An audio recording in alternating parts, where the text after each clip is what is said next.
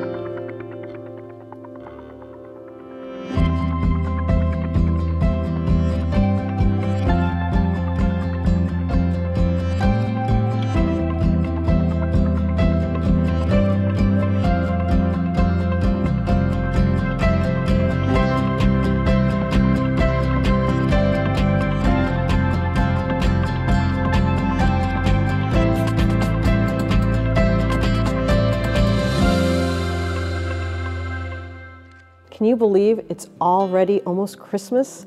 I want to make sure that you know that you are invited to our Christmas sing-along, which is on December 10th at 6:30 in the Family Center. It'll be a great way for us to start the Christmas season, for us to come together and remind each other why it is we celebrate this time. We will be singing songs that tell about Jesus and his birth. We will be led by Kakua, local Christian band that we know and love, and they have been here before, and we look forward to them leading us in worship once again. So please join us on December 10th at 6:30 in the Family Center. And did I mention there'll be cocoa and cookies? Come join us.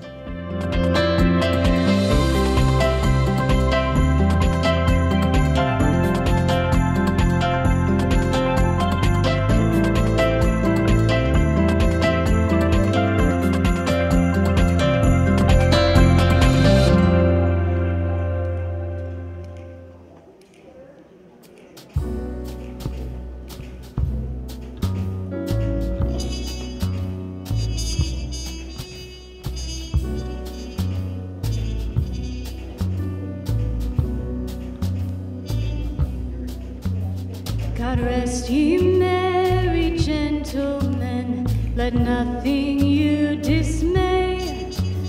Remember Christ our Savior was born on Christmas Day to save us all from Satan's power when we were gone astray. Oh, tidings of comfort and joy, comfort and joy.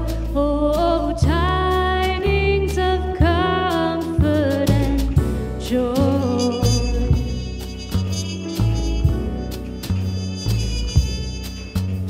From God our Heavenly Father, the blessed angel came.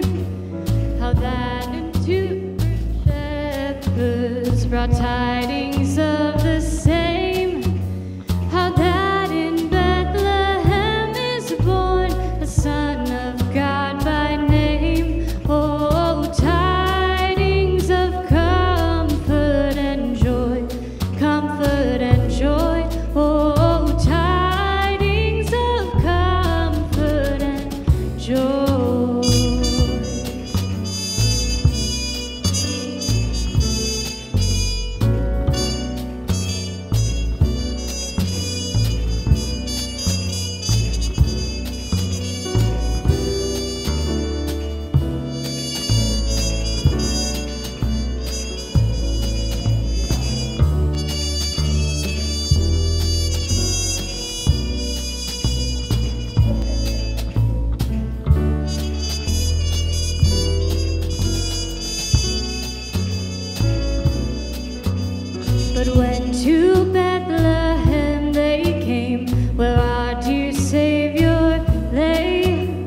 They found him in a manger where oxen feed on hay.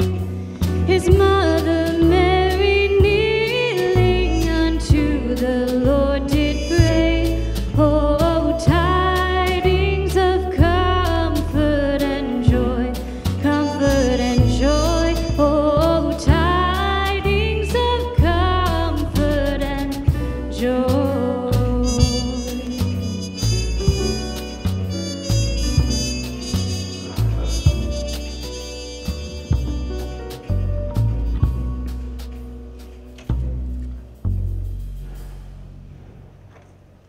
Well, good morning and welcome to Bridges Community Church. It is so wonderful to be together and to worship this morning.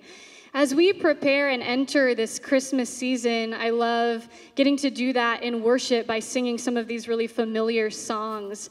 And I wanted to read a couple of verses to you this morning that I was reading earlier today, and they were just sticking with me. And this is from Luke chapter 2, towards the middle of the chapter, after the shepherds had gone to see Jesus after he had been born, and they explained what they had heard from the angels in the field. And it says in verse 19, "But Mary treasured up all these things, pondering them in her heart. And the shepherds returned, glorifying and praising God for all they had heard and seen as it had been told them." And I just love that picture of pondering things and also glorifying and praising God. So this morning, as we enter into this time of worship where you can sit, you can stand, you can do whatever you'd like this morning as we're kind of having a sit-down set. But I'd invite you to think about how you might ponder Jesus in a new way today, this season, as we begin to think more about him coming into this world as a baby and how we can be glorifying and praising him more with all of our hearts, okay? So let's do that together this morning in a spirit of worship. Let's continue to sing together.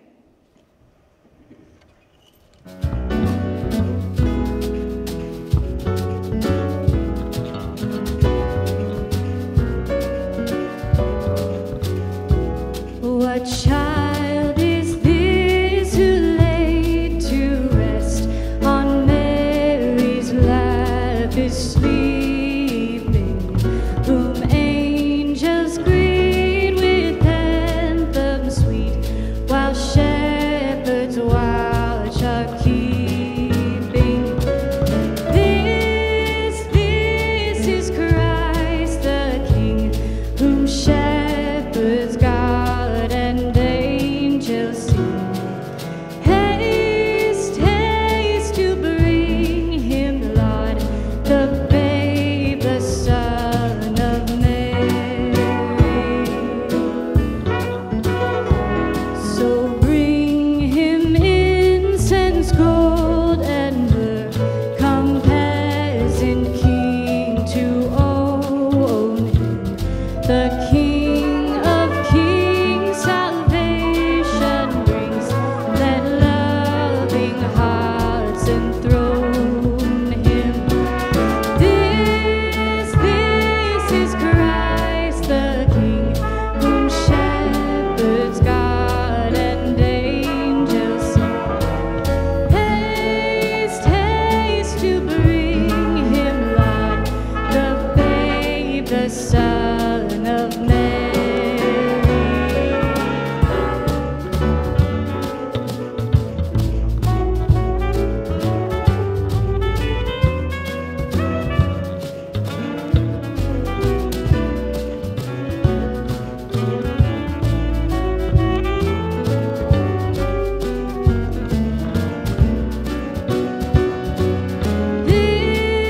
This is Christ the King, whom shepherds guard and angels sing. Haste, haste to bring him, Lord, the babe, the Son of Mary.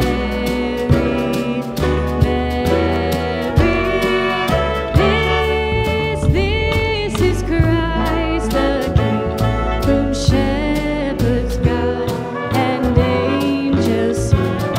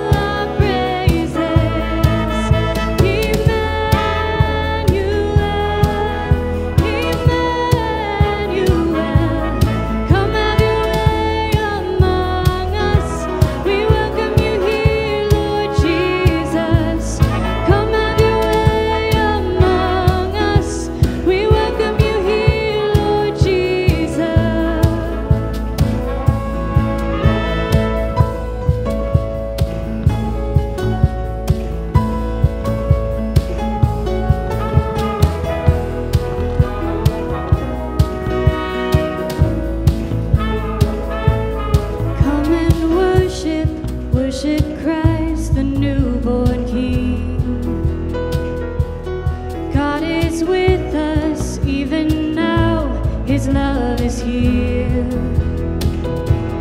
Come and worship, worship Christ, the newborn King. God is with us even now. His love is here. His love is here.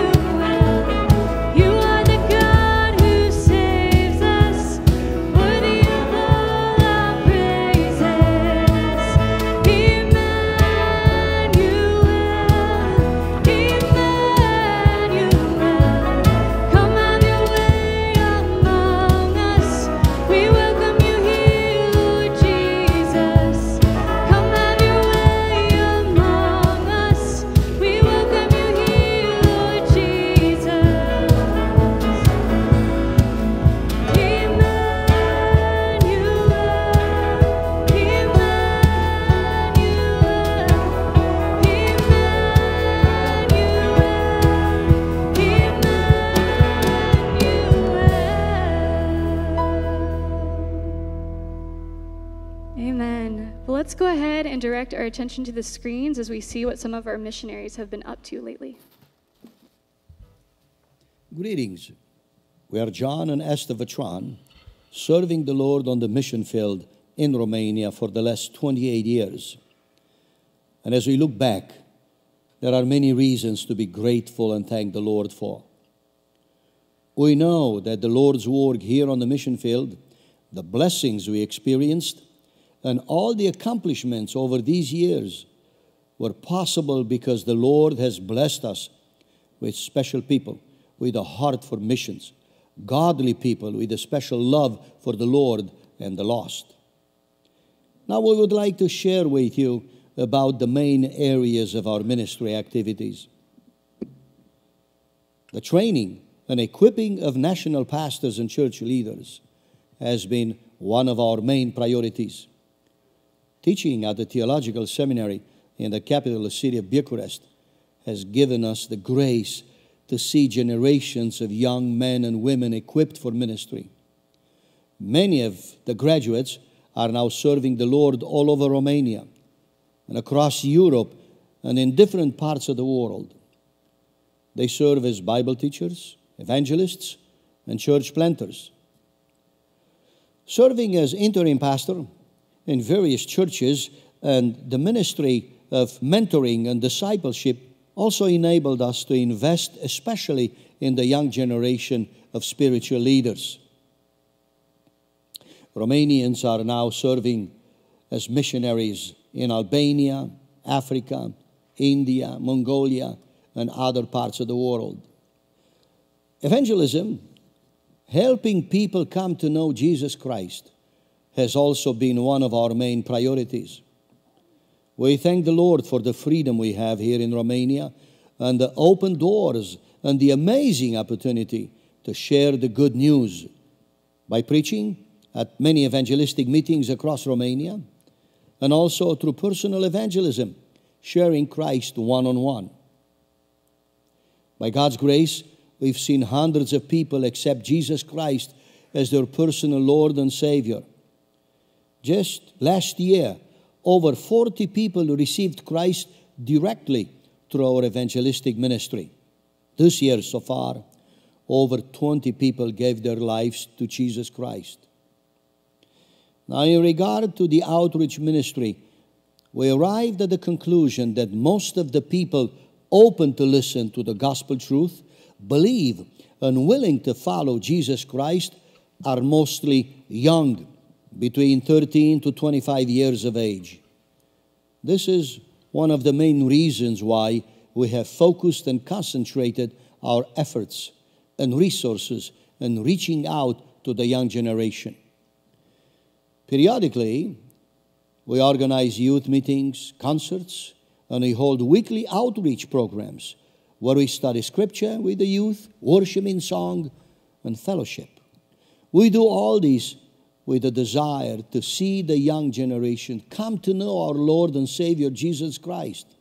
And we praise God that many of them did and still do.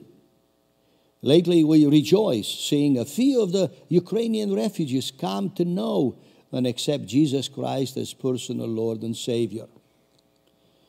For the last few months, the Lord surprised us with a new ministry opportunity to share God's love and make Jesus Christ known to many Ukrainian refugees that have come to Romania. Most of them are women and children. There are about 60 Ukrainian refugees living in our own community. We take them shopping, we buy food for them, we take them to the doctor, we help them financially and in any other possible way we can. Once a week, most of the Ukrainian refugees come to our camp and conference center, where we cook dinner for them, and they have the opportunity to socialize with each other. We fellowship together, we share God's word, and a couple of Ukrainian believers lead praise and worship in their language. We want to thank you from our hearts for your sacrificial giving that enables us to carry on with our regular ministry and also help provide for the needs of the Ukrainian refugees during these difficult times of crisis. We are grateful and we praise the Lord for the family God has blessed us with. Both of our adult children, our son Jonathan and our daughter Daniela, are of great help and are very supportive of our ministry. As a family, we thank you from our hearts for your prayer and financial support. We are grateful for the way the Lord blessed us through you year after year and encouraged us to faithfully continue to serve our wonderful Lord and Savior, Jesus Christ. Thank you, and God bless you. Greetings.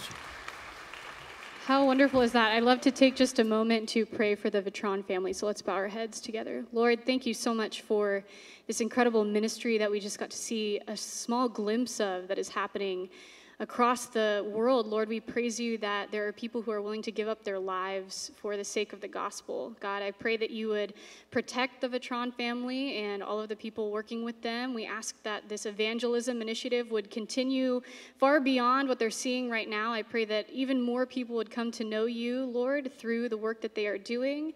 We ask that you would give them all of the funds that they need to make all of this possible, Lord, and that you would get the glory for all of it, God. We thank you so much for what a great example they are setting for us, and we ask that you would help us to live just like them, just like you, Lord, sharing the gospel with everyone we meet. In Jesus' name, amen.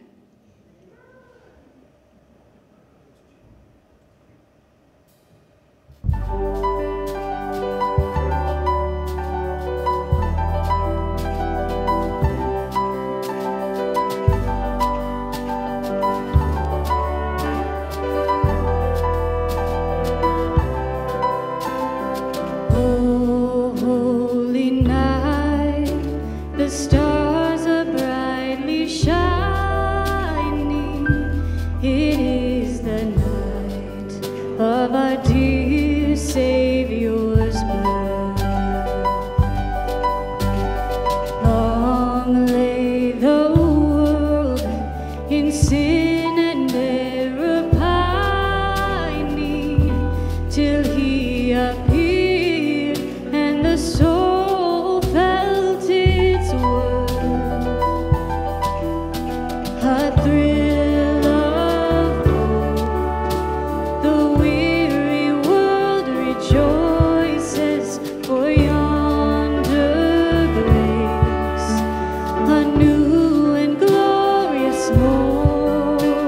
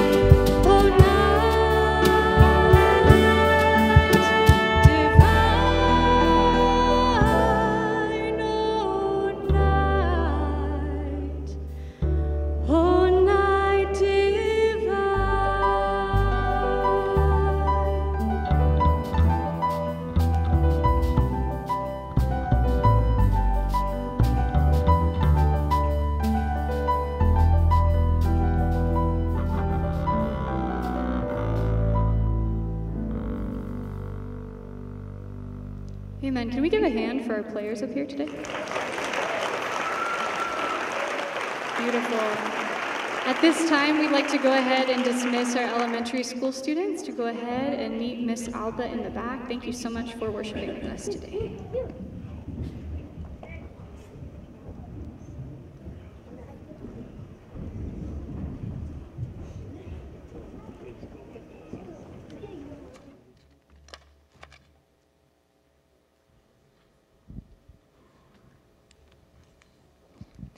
Lamentations 1 through 5. How deserted lies the city, once so full of people. How like a widow is she who once was great among the nations. She who was a queen among the provinces has now become a slave. Bitterly she weeps at night, tears are on her cheeks. Among all her lovers, there's no one to comfort her. All her friends have betrayed her. They've become her enemies. After affliction and harsh labor, Judah has gone into exile. She dwells among the nations. She finds no resting place. All who pursue her have overtaken her in the midst of her distress. The roads to Zion mourn, for no one comes to her appointed festivals. All her gateways are desolate. Her priests moan. Her young women grieve, and she is bitter in anguish. Her foes have become her masters. Her enemies are at ease. The Lord has brought her grief because of her many sins. Her children have gone into exile, captive before the foe. Jeremiah 29, verse 4 through 7. This is what the Lord Almighty, the God of Israel, says to all those I carry into exile from Jerusalem to Babylon. Build houses and settle down. Plant gardens and eat what they produce. Marry and have sons and daughters.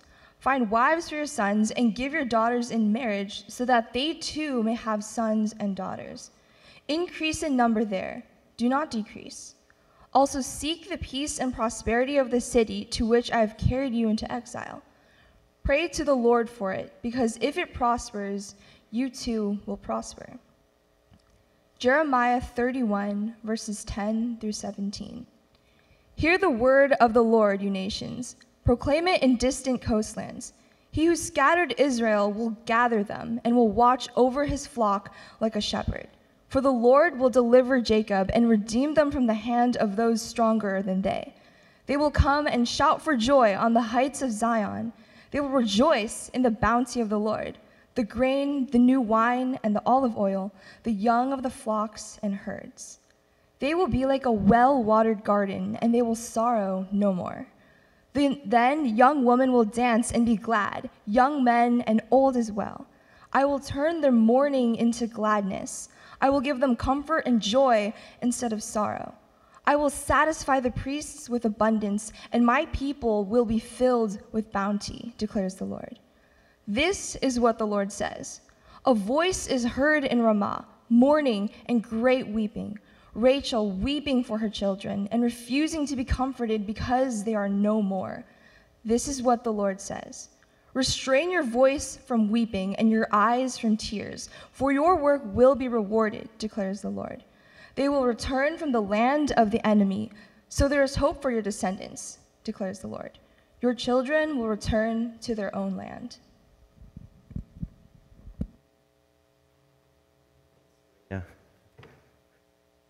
Morning, everybody.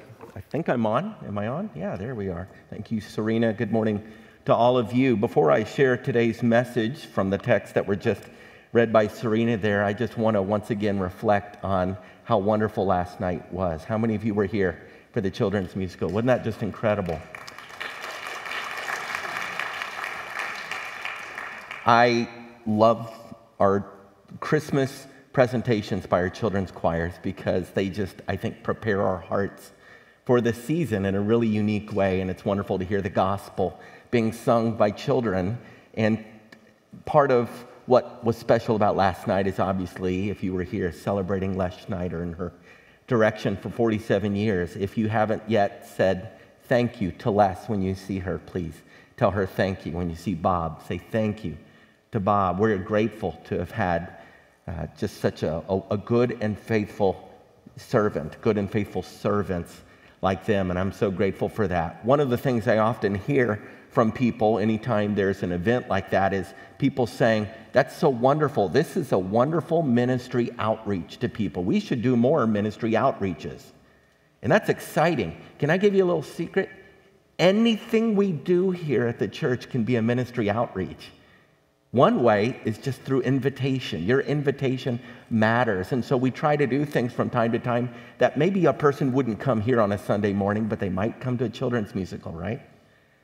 Or our Christmas Eve service. Maybe they wouldn't come to a Sunday morning, but they would come to a Christmas Eve service, and you have an opportunity to do that. Also, your neighbors and your friends are also probably looking for opportunities to serve, and so they have opportunities to serve, and it doesn't just have to be in Christmas.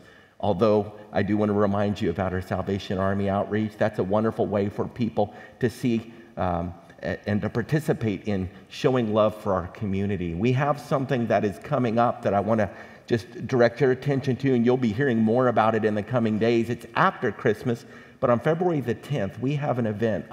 It's one of my favorite events of every year that we've been doing for the last couple years, and it's called Night to Shine. Night to Shine is going to be a community-wide effort to show love to our community, to people who have disabilities or other kinds of special needs. It's a special prom night experience that is put on by faith communities all around, and we get to host it in February. That's an incredible outreach. You can invite your friends and your neighbors to be a part of that. The reason why I direct your attention to that is not just because of the outreach and not just because my wife Shannon is in charge of this event, and so I wanted to put in a plug for that, but also because we've just started the process, right, Shannon, of signing up volunteers. This is going to have to be an all-hands-on-deck situation. If it was somewhere else, maybe there's some of us that couldn't help. No, like we need to be ready for February the 10th. Another wonderful outreach, Night to Shine. You can go to bridges.info, the service opportunities page. You'll see a link there to sign up. We need volunteers signing up right now in a variety of areas. It's going to be an incredible night. If you don't know about Night to Shine, just Google it. It's going to be unbelievable. So all of these are opportunities for us to show outreach and love to our neighbor, and I'm super excited that we get to be a part of these things. Now, let's talk about today's message and these texts that were read for us. Quick, like very, very awkward segue into talking about exile, right? Yeah, because, we just got to jump into it. But let me ask you this. What do the following films have in common? I'm going to name some films for you. What do these have in common? The Wizard of Oz, North by Northwest, which is my favorite Hitchcock film. Thank you for asking. Some Like It Hot, In the Heat of the Night. Some of you are like, Steve, those are really, really, really old movies. Can you, get a little bit more recent? Okay, what about Pleasantville? Back to the Future 1. Back to the Future 2. Back to the Future 3. Big. I love Big. Tom Hanks. Home Alone 2. That's the one in New York. Some of you are like, okay, Steve, how about something from the century, please? Okay, how about The Matrix? Elf. The Terminal. 13 Going on 30. The Martian. For you MCU or DC people, I'll throw in Thor, Doctor Strange, and Aquaman. What do all of those movies that I've just named have in common? Before I answer that, let me add some TV shows to the mix. If you're of a certain age, you probably remember the Beverly Hillbillies. Swimming pools, movie stars. Black Gold, Texas Tea. Gilligan's Island. Green Acres, if you don't remember those. The Fresh Prince of Bel-Air. Survivor. The Amazing Race. Naked and Afraid. And even more recently, Stranger Things. Ted Lasso. What do all of these titles that I just named have in common? I'll tell you. Each of them in their own way present what we would call a fish out of water story. In the case of Aquaman, that's a literal fish out of water story. But each of these are based on the premise of let's take a person, let's take a group of people out of their familiar surroundings, and let's throw them into a new environment. It's probably going to be a bit uncomfortable and awkward, and there's going to be some cultural things happening there, and let's just see what happens. That's a fish out of water story. These kinds of stories have been around for a long time, have they not? In the world of film, you go back to someone like Charlie Chaplin. The whole point of his character is, let's take this guy and let's throw him into the big city. Let's throw him into the California gold rush. Let's throw him out on a farm. Let's just see how he adapts and let's have some fun at his expense. My favorite film of all time, thank you for asking, is a French film from 1967 called Playtime. It deals with the same thing. The fish out of water story is a theme. It's all over the place. Now, I'm not sure all of the reasons why these stories appeal to us, but they do. We love fish out of water stories as long as someone else is the fish out of water. We like to watch other people struggle in new surroundings, and let's laugh at their expense. We tend to not like it when we are the fish. I share all of this by way of introduction to help us think about one of the most prominent and recurring themes in all of Scripture, although we tend to overlook it as a prominent theme, but it's there. It's a theme that God's people have faced for millennia. It's something we face living today in the South Bay. What is it? It's a theme of exile. It's the theme that for most of history, God's people have lived in this fragmented culture where there's all these different competing visions of reality and competing visions of right and wrong and competing visions of what we are even here for in the first place.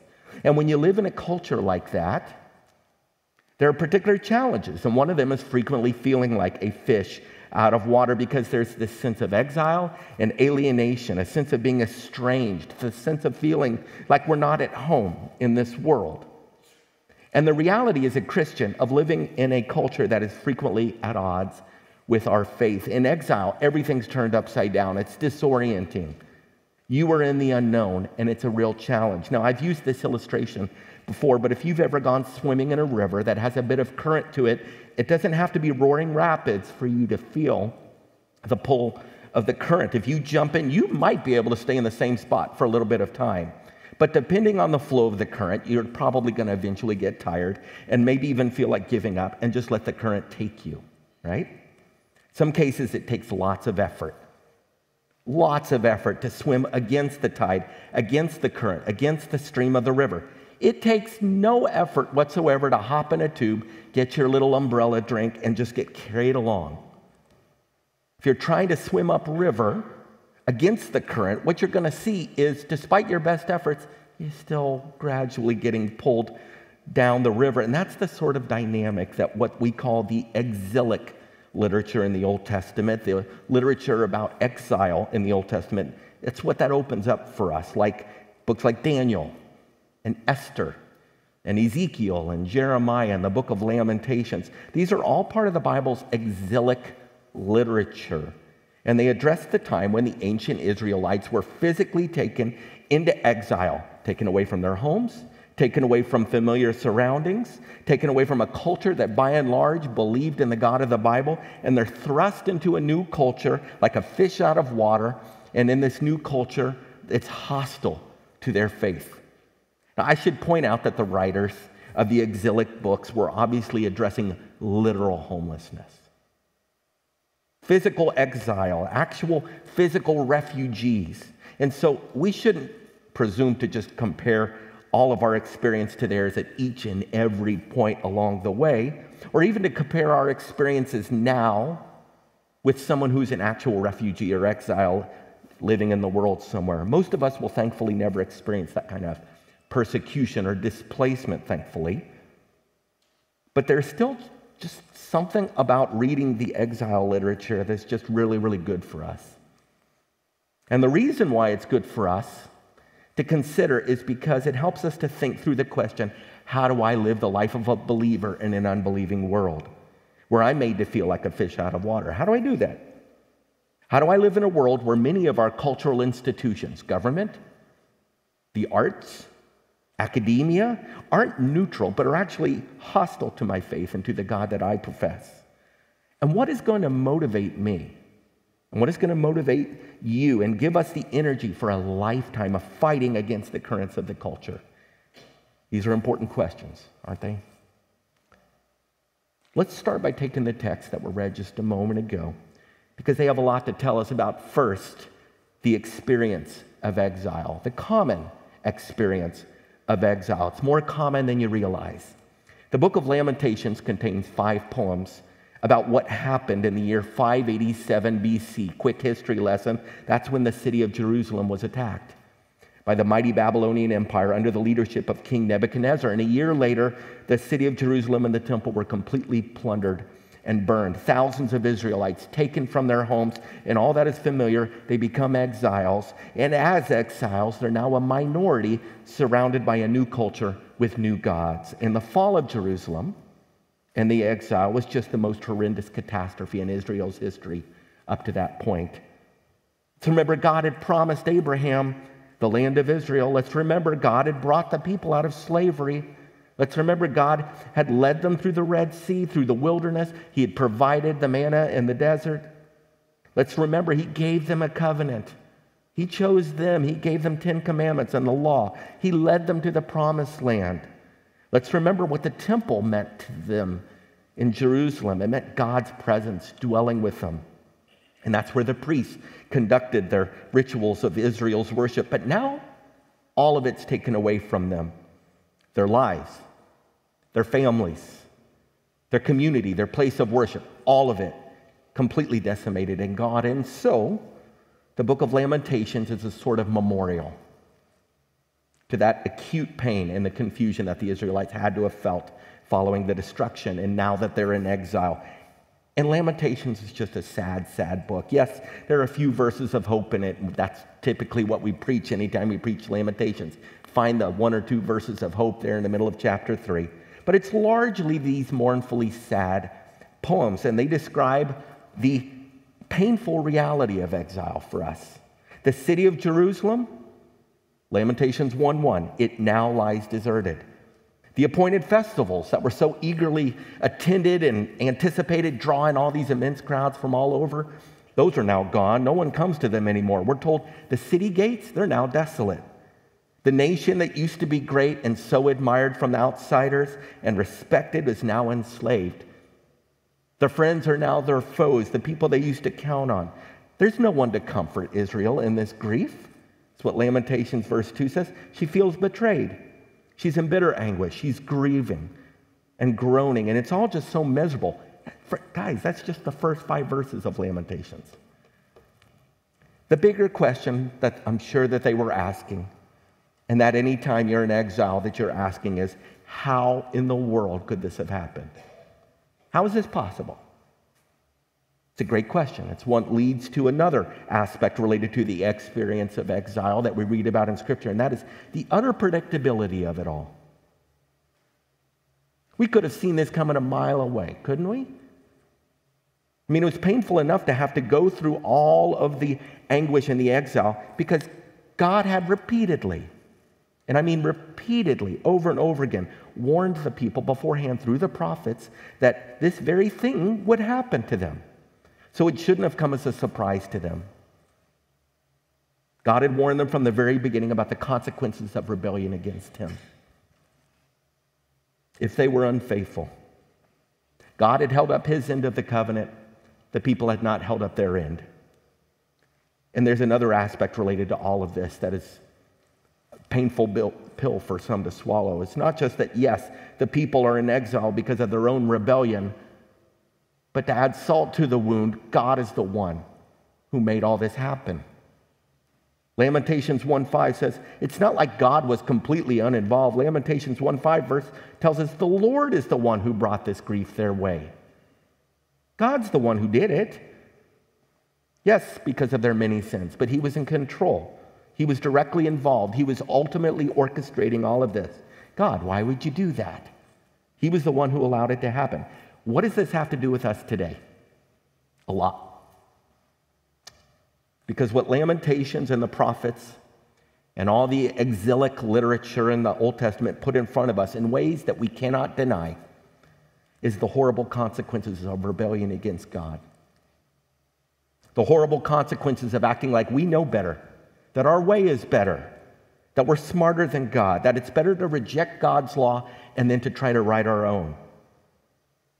And so the reason that this matters to us today, please don't miss this, is that Israel's Babylonian experience 2,500 years ago is an image of something far more universal, is it not?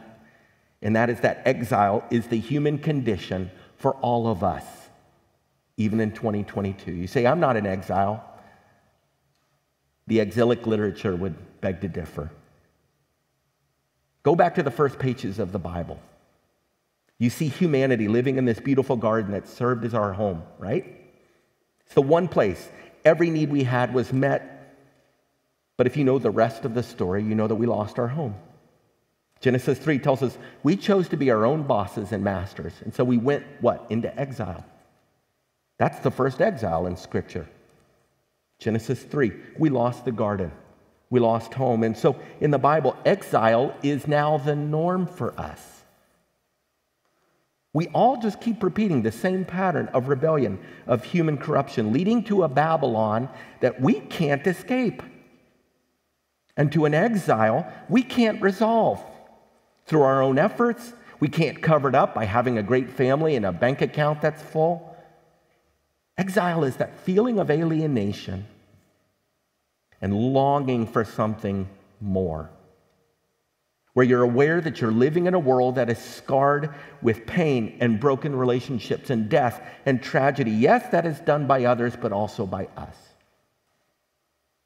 So it doesn't matter where you live. While you and I are here in this world, we are all exiles, longing for a better place, longing for a better home. And it's just the universal experience of exile that we all have to come to grips with. So what do we do about it?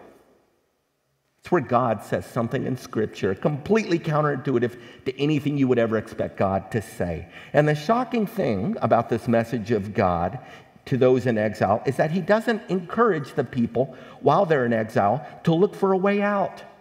What? He doesn't tell them to pray for a way out. He doesn't tell them to try to discover a way out. He doesn't tell them to live isolated and hidden lives until the exile is over. He doesn't tell them to resist Babylon. He doesn't tell them to revolt in the capital city. He doesn't tell them to withdraw. But he also doesn't tell them to do the opposite and just go along with the current and accept these new gods as their own. What does he say instead? God tells them something totally different and surprising. And Serena read it for us in Jeremiah 29, 4-7. He tells them, while you are in exile, I want you to settle in. I want you to build houses. I want you to plant gardens. I want you to grow your families. And most surprisingly, I want you to seek the well-being of Babylon. I want you to pray to the Lord on Babylon's behalf. What?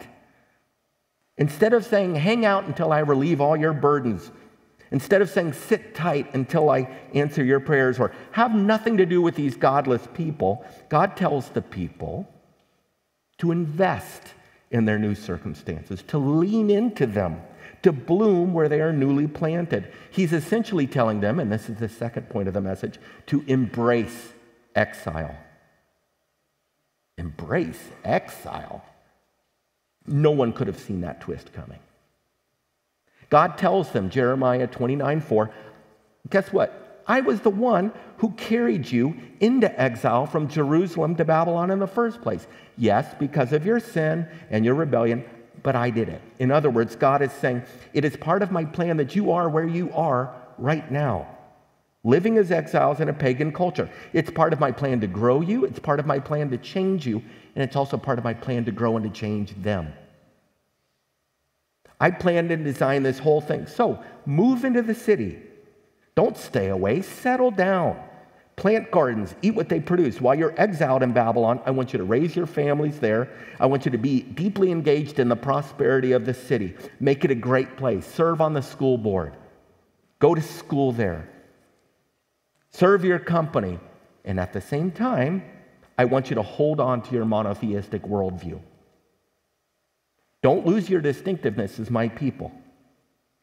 So God's message to them, and don't miss this, God's message to us, living in exile in Babylon, in the world today, longing for a better home, is not just to assimilate into the culture, but God's message is also not to separate from the culture either.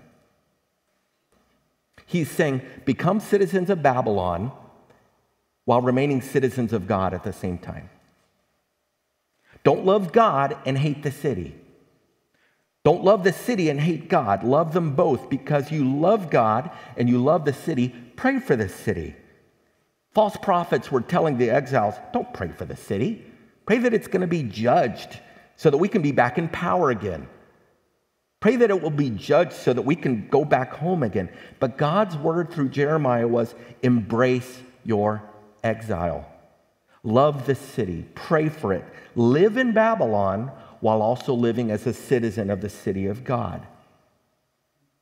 What does this mean for us? It means that we need to consider the example of someone like Daniel in Scripture. The book in the Bible that is named after Daniel explores this very question. How do I do what God says in Jeremiah 29? What does it look like in action to live in exile in Babylon while maintaining my loyalty to God? That's Daniel. Daniel was one of the Israelites taken into exile. And because Daniel happened to have a royal heritage and education, he was recruited along with some friends to work in the highest levels of Babylon's culture. He was a believer who mastered the culture, but he didn't compromise his belief in the God of the Bible. But he also didn't revolt against the pagan structure into which he was newly immersed. Instead, he and his friends served the king of Babylon. Imagine that.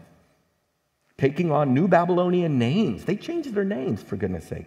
And even adopting the Babylonian style of clothing. And they sought Babylon's well-being at the same time. Wasn't he giving up his heritage and his loyalty to God in doing this? It might seem that way. But as you read about Daniel's story, there were moments where he had to draw the line.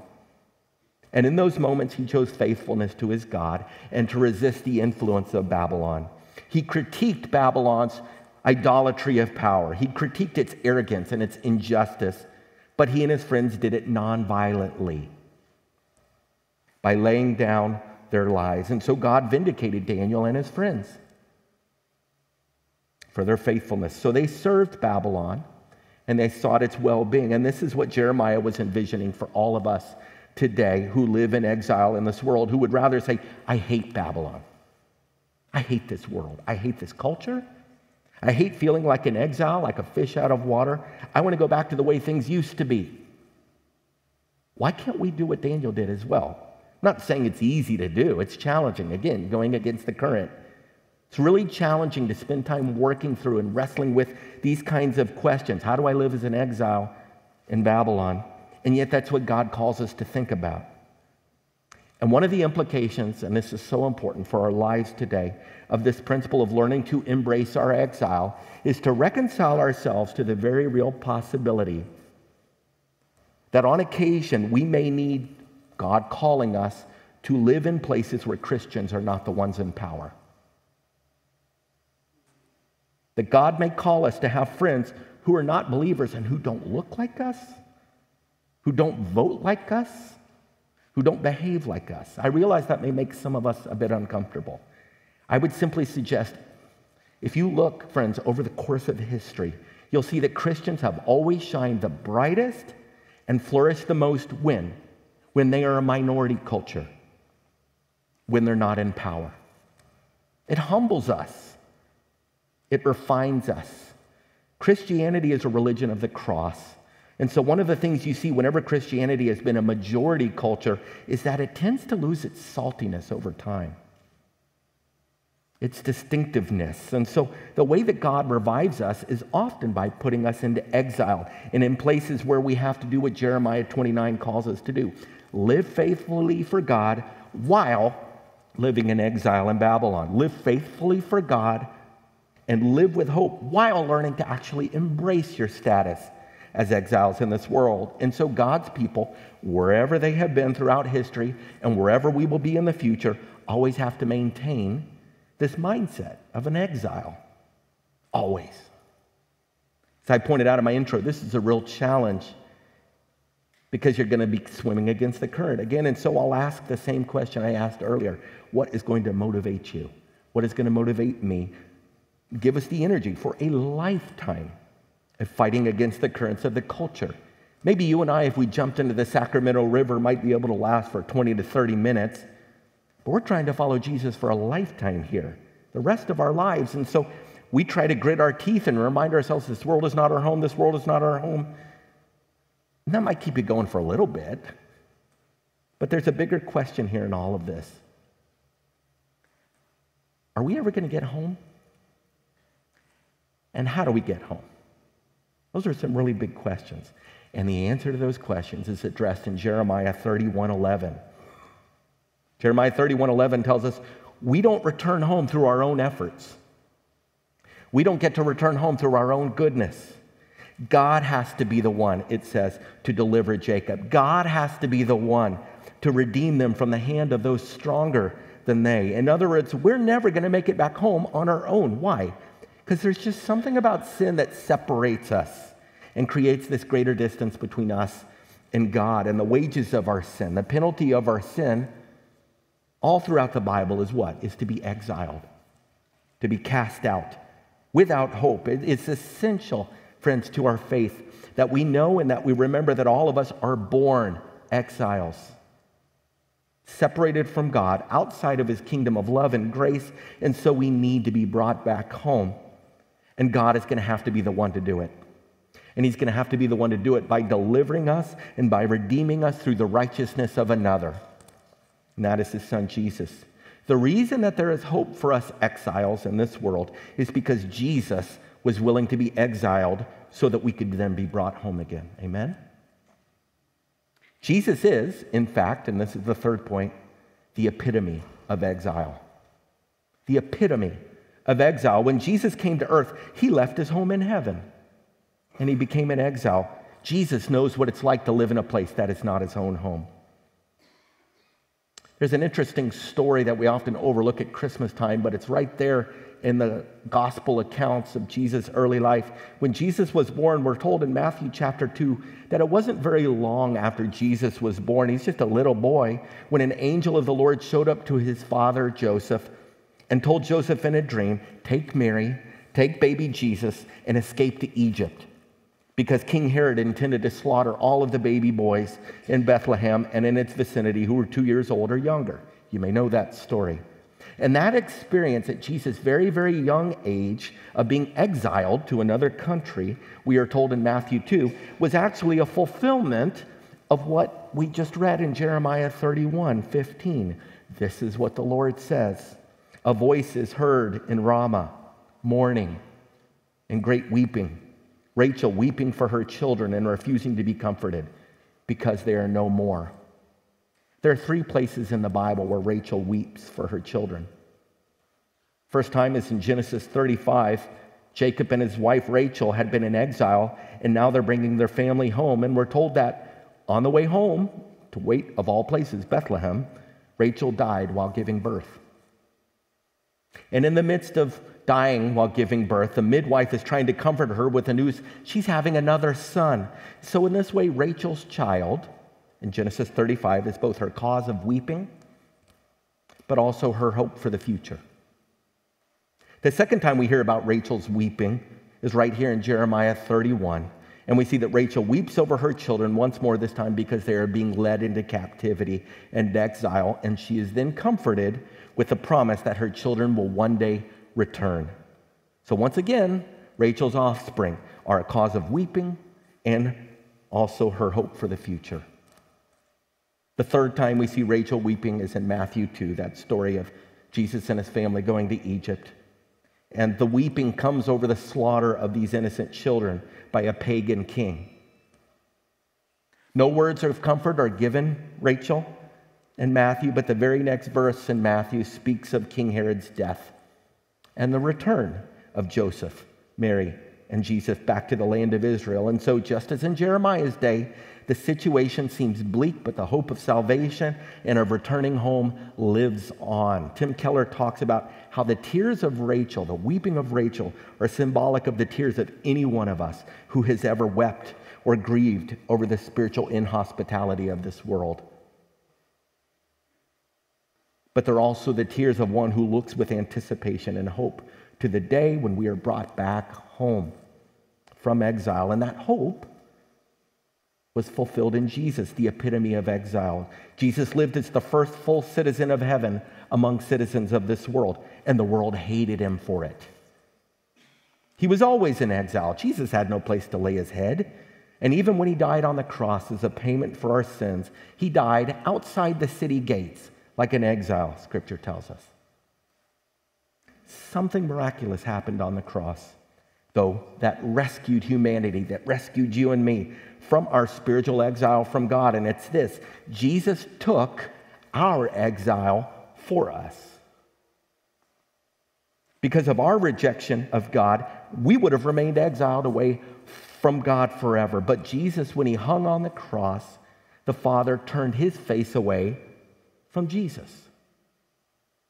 And Jesus bore on himself everything that separates us from God, including our exile.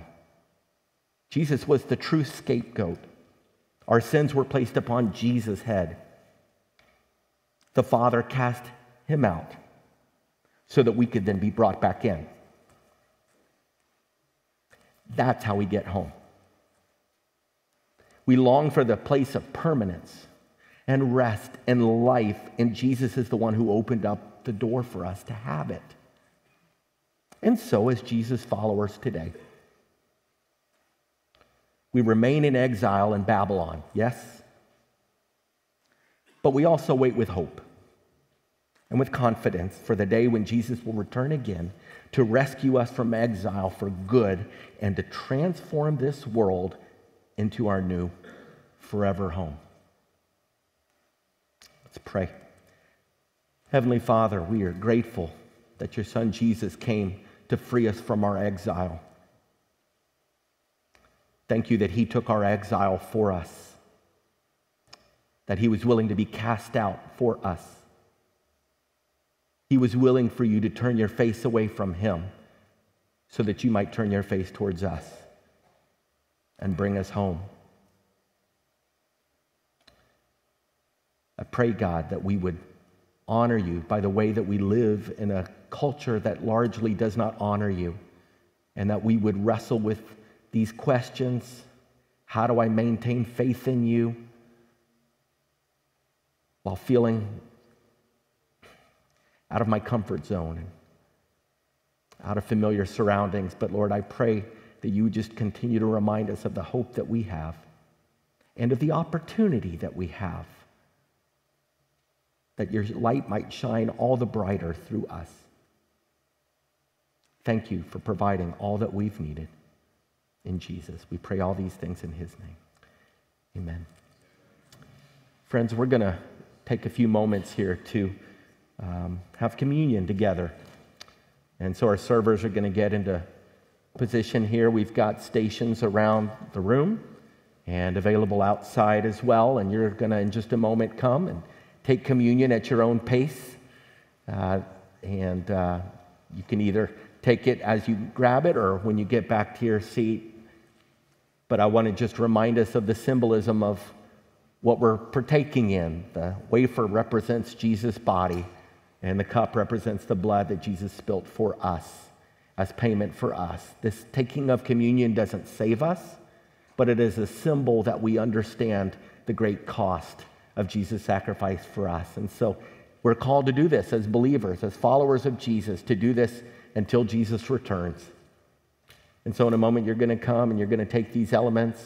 Scripture tells us that on the night that Jesus was betrayed, he shared a meal with his followers, and he took some bread.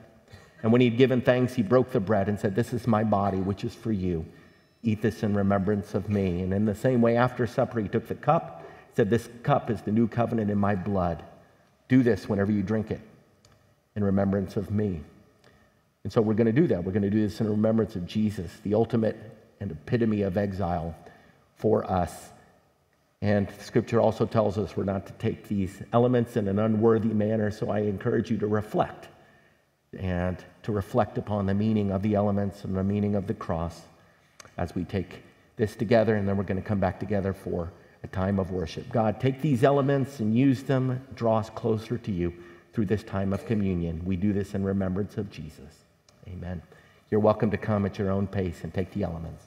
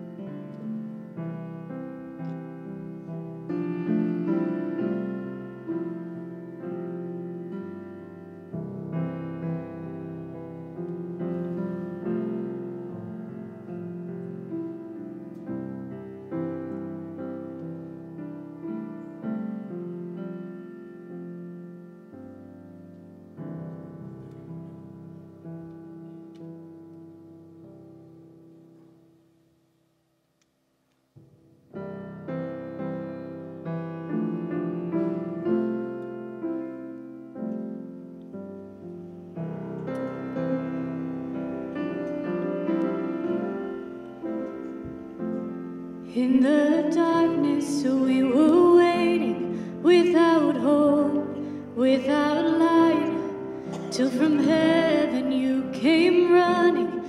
There was mercy in your eyes, to fulfill the law and prophets. To a virgin came the word, from a throne of endless glory to a cradle in the dirt.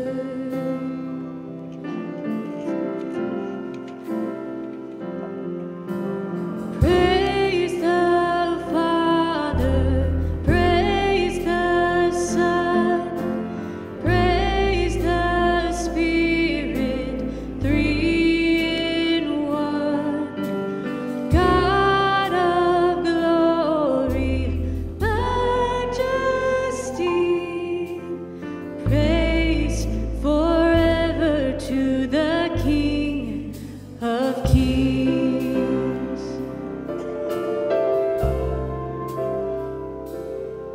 To reveal the kingdom coming and to reconcile the lost, to redeem the whole creation. You did not despise the cross, for even in your suffering you saw to the other side, knowing this was our salvation. Jesus, for our sake you died.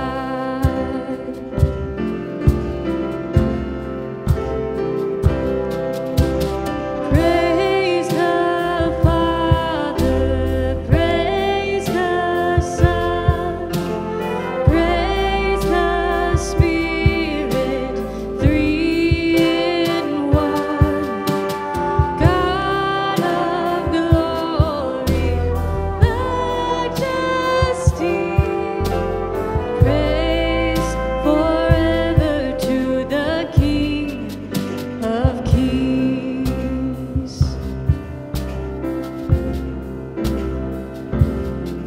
And the morning that you rose, all of heaven held its breath, till that stone was moved for good, for the Lamb had conquered death. And the dead rose from their tombs, and the angels stood in awe, for the souls of all who'd come to the Father are restored. And the church of Christ was born, then the Spirit lit the flame. Now this gospel truth of old shall not kneel, shall not faint. By his blood and in his name, in his freedom I am free. For the love of Jesus Christ, who has resurrected me.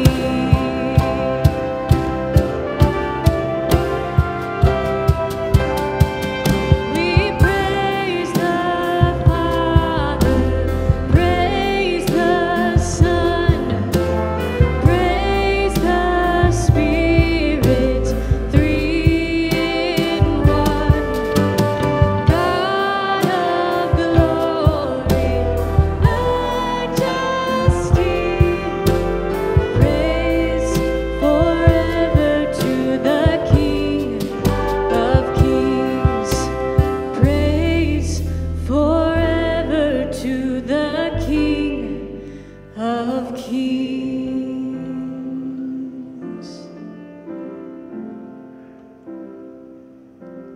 Amen. We'll go ahead and have a seat as Al comes on up to close out our service today. We want to thank our musicians today. What a neat set we had, all of you, and Laura, of course.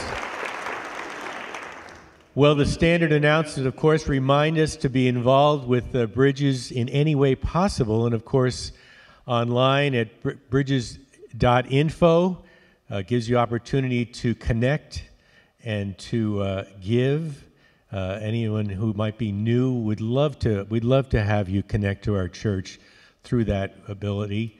You can also connect to Steve and Dan, who would love to answer your questions, and certainly today's message by Steve on the subject of exile. It gives us lots of material to ask questions. So Steve would love to hear from you online that way.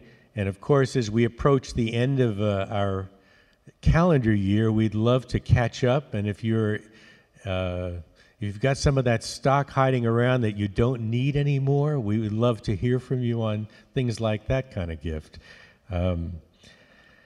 It's been a great weekend, but it's been a sad week for a couple of families in our church. Margaret Gale went to be with the Lord this week, joining her husband, John, who died, a couple of years ago, I believe. And shockingly, our dear friend Jack Griffin had a bike accident and died this week, and we are grieving along with Judy, and I just hope we can express your love and your care to her in some tangible way also this week. We've had opportunities to serve the Lord this week through the Salvation Army. We remind you of those opportunities that still are out there to ring bells and be involved with Adopt a Family. Closing our service today, we just kind of reminded about the wonderful day that we had with our kids' musical and opportunities that we had to invest with the community. It was quite a day here.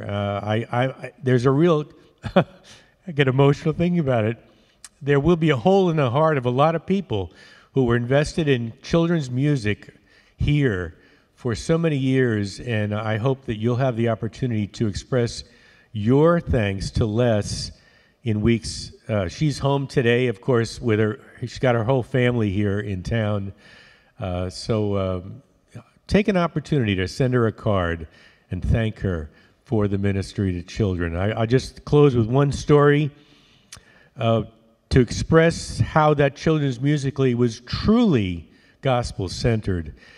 She would get these musical books, and she'd read through the scripts, and she'd say, you know, they get to the edge of the gospel, but they don't really get all the way into the gospel. So there were many occasions where we collaborated to rewrite some of the scripts, where we would add lines that really express the truth of the gospel. And so for that alone, this ministry was spectacular. So do express your love for her. I'll close now with a word of prayer. Thank you, Lord, for this church, for the ministry to music and music to kids for so many decades through Les.